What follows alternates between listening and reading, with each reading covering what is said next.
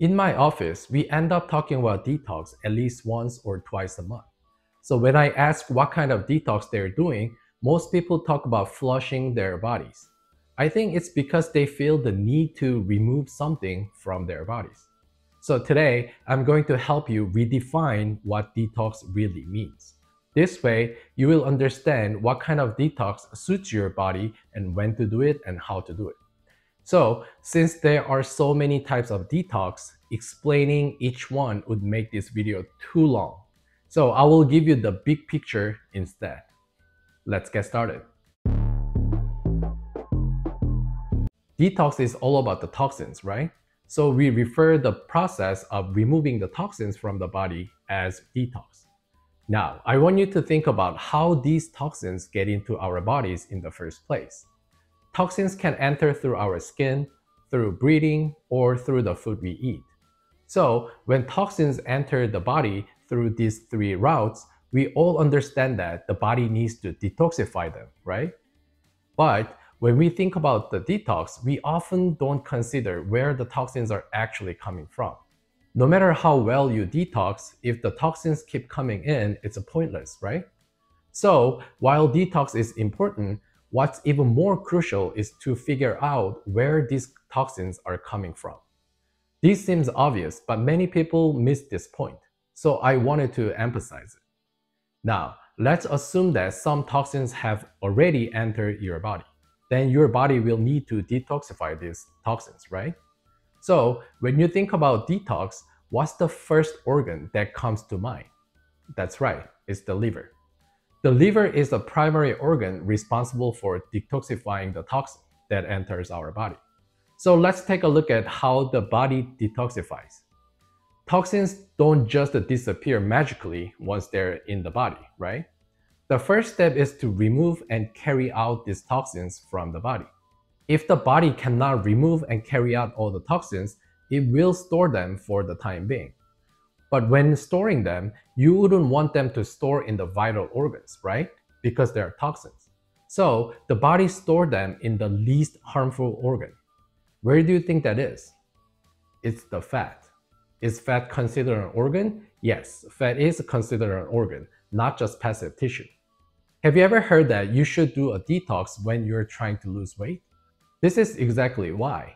When toxins are stored in fat and you start losing weight, the fat breaks down and releases those toxins. These increase the amount of toxins in your body. That's why it's recommended to detox while losing weight. So to summarize, fat plays a role in storing toxin. Why? Because most toxins are fat soluble. Keep that in mind and let's move on to the elimination of toxin. The liver detox process happens in two phases, phase 1 and phase 2. But let me explain this in the simplest way possible.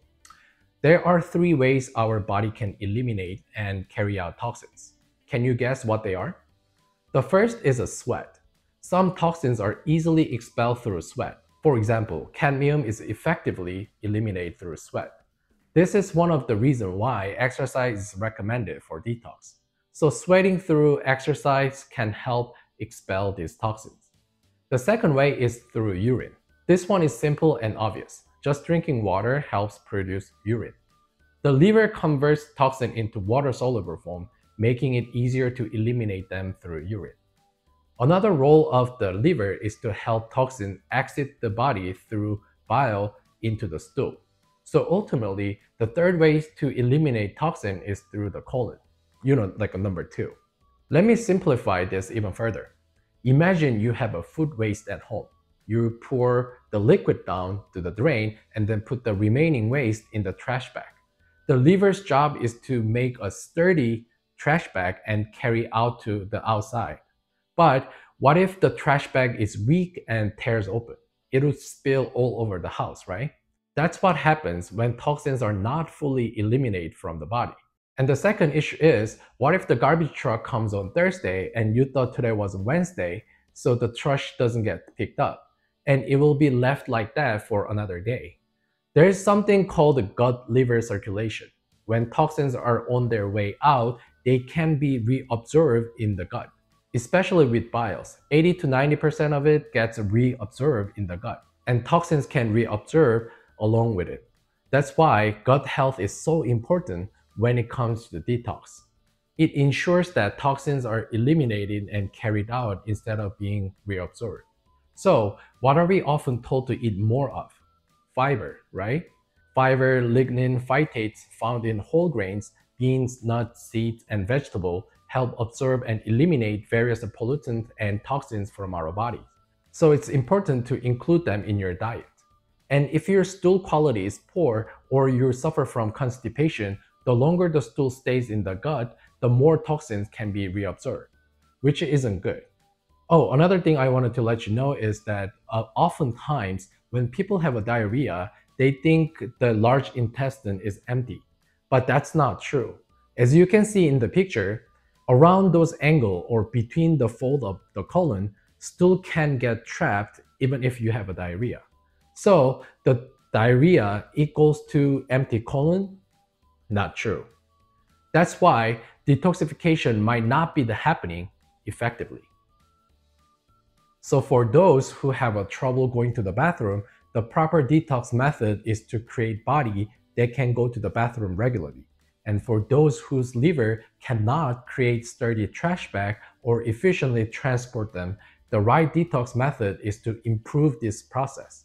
And finally, even if those two things are working well, if you keep introducing toxins into your system, stopping that is a crucial part of the detox. So I want to emphasize that taking detox supplements or products is just a small part of overall detox process. Take a step back and think carefully about what might be going wrong in your body and which parts are not functioning properly. When you go for your next checkup, don't just say, "I'm fine," if you have no symptom. I want you to think carefully about any changes in your body. Discuss them with your doctor. It's a good opportunity to speak about your general health. And following your doctor's advice and making lifestyle changes is the key to addressing your health fundamentally. I hope this video was helpful, and remember, health is wealth, so invest in yourself. This is Dr. Sean, making health easy for you. See you next time.